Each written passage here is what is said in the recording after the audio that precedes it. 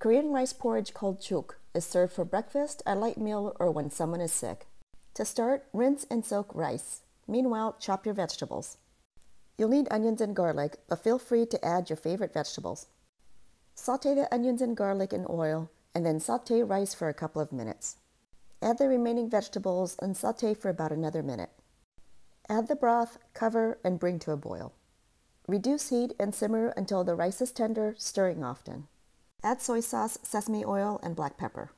Salt can leave leftover porridge soggy, so add the salt just before serving. Now continue to cook until desired consistency.